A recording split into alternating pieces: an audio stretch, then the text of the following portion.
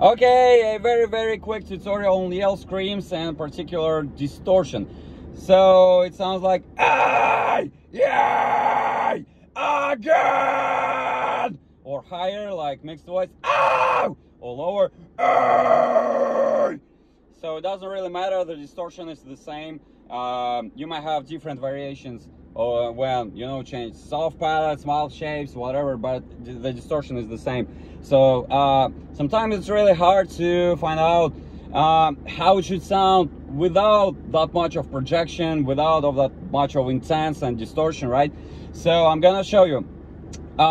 If we just decrease the projection, that would sound like so this is very weird noise, and it's pretty hard to differentiate it from other kind of tissues and I don't know, false chords, arytenoids, whatever. So again, let me show that to you. So the lower rumbling is the basement for different, for a couple of different techniques. And just like for them, just like for false chords, you do you get that and you kind of lean to it, you increase the projection and you have so just like for this particular technique, you need to increase the projection, the kind of the air pressure from your belly, so you have that and you basically just increase the volume, the loudness of your screams while keeping everything the same in your throat, maybe even slightly more relaxed. You don't need to do this stuff, no, just hey. So my vocal cords are doing oh, so you have and you increase that yay, yay, something like that. So how can we find this? So there are many tricks like singing out of your range, whatever, or imitating a ship, but that pretty weird spot is kind of tricky to find. You need to be relaxed everywhere in your throat, but you need to maintain that this sound, and you may need to have more nasality, which is like so you have this voice and this particular distortion, and it's like it's all about kind of putting the resonance in your nasal area. It's not somewhere lower like for this low rumbling false chords growl. It's like somewhere here. You feel it like if you, so the distortion should feel like if put a finger in your like nose, you will be able to touch that thing. It's somewhere in the back part of your upper throat or nasal area. I mean, don't put your finger in nose, of course. It's just like a like my way to describe it. It's not low, it's somewhere here. So you have that going on, and you can get it by doing the car motorcycle revving exercise, like and it's here. It doesn't really depend much on the pitch, so it might be might be lower here, but it's not it's somewhere here. And you need to gain a good control over it, so you'll be able to do like engage and disengage without straining a lot, without having this okay. So once you get that you need to do this. You might have it a bit in a different note, in a different pitch. It absolutely depends on your vocal, on your vocal range.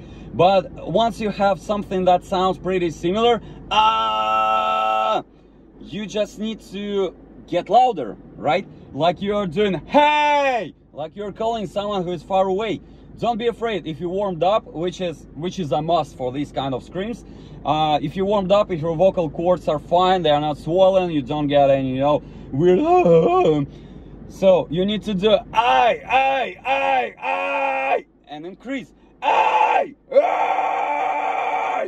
so I would say this is absolutely safe. I can do that, and my voice is absolutely fine the next day. I don't get any sign of a damage. But just like I said, you need to gain a very good control over this tissue that makes this vibration, and your vocal cords should not be strained. You shouldn't be doing like these weird, you know, sounds. No bueno, avoid. So and from here you need to increase the projection and maybe even slightly relax.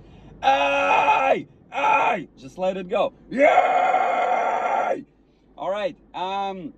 What else? Your throat must be absolutely relaxed. Nothing like so if you're doing false chords, we are just tending to put compression here, right? But it's not good. So you need to be relaxed. Don't compress that thing. It will take some time. For me, that was the longest, actually. That was the trickiest part, to kind of disengage those things in my throat and just be relaxed. This whole scream doesn't really differ much from just your normal talking voice or singing like hey. It's the same. It doesn't really require a lot of pressure from your belly, from your abdominals, whatever. It's a pretty relaxed thing. You just need to be loud. Yeah, it takes some efforts, but it's not near as, you know, kind of tensed, and it doesn't really require so much efforts like full chord growls. So if you can do this which is like 90% of my, you know, projection, I'm being really loud for this kind of screams, then you can do yells. Of course, it's physically not that, you know, demanding. Just do that. This is very important. Just you need to memorize this. It must be your muscle memory.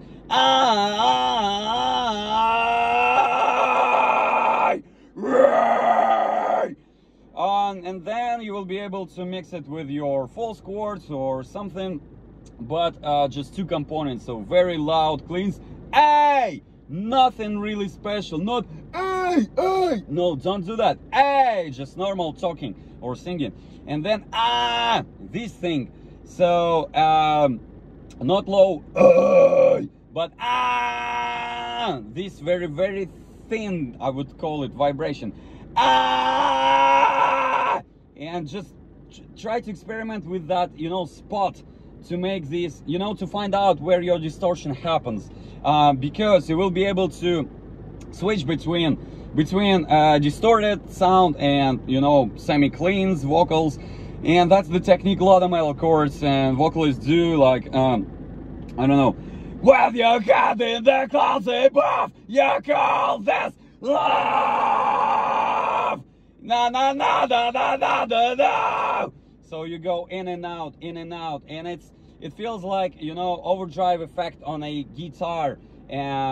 Just the same when you don't really play a lot, you know, harder, like you kind of have a semi-clean sound. But when you start being louder and hit the strings more, you know, just increasing the volume, then that distortion happens. Same thing for this vocal technique. It starts to, you know, kind of there's like a spot where your semi-cleans turn into the distorted voice with the same pitch. So and you get that you add that more of this very weird vibration, and you have